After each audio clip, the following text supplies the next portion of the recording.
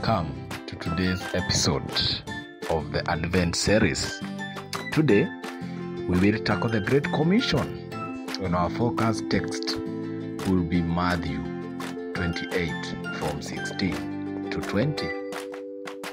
One thing that you'll know is that this text comes after Jesus has mightily resurrected on the third day, where we see Mary Magdalene and Mary rushing early in the morning to see the tomb. And to their great surprise, they did not find Jesus, for he had resurrected, as he had said earlier before his death. On their way back, that is Mary, Magdalene and Mary, they met with Jesus, where now he sent them to go and tell the disciples to go to Galilee, where he will meet them. This is what the text says, Matthew 28, 16 to 20. Now the 11 disciples went to Galilee, to the mountain to which Jesus had directed them. And when they saw him, they worshipped him, but some doubted. And Jesus came and said to them, "All authority in heaven and on earth has been given to me.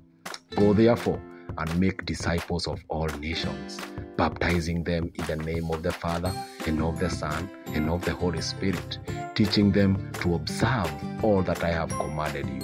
And behold, I am with you always to the end of the age."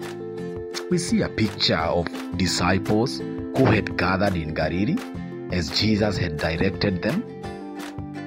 And we see here that after his resurrection, Jesus came before them, and here is what he said to them. Verse 18, "All authority in heaven and on earth has been given to me."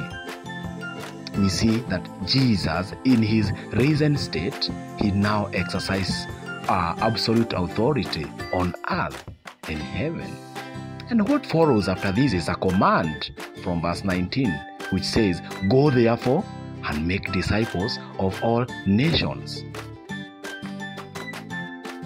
How were they to do it? How were they to go and make these disciples? They were to do this by teaching them his word, as we see verse 20. And why were they commanded to teach them the Great Commission? Why were they commanded to teach them his command? It is because disciples of Jesus are only made through proclaiming the word of the Lord. As they do this Great Commission, they are not alone. As we see verse 20 puts.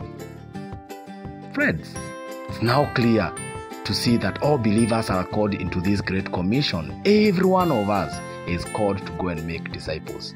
And Jesus will be with us as we do this. The big question is, will you hearken to the call? Will you rise and join him in this Great Commission? Thank you.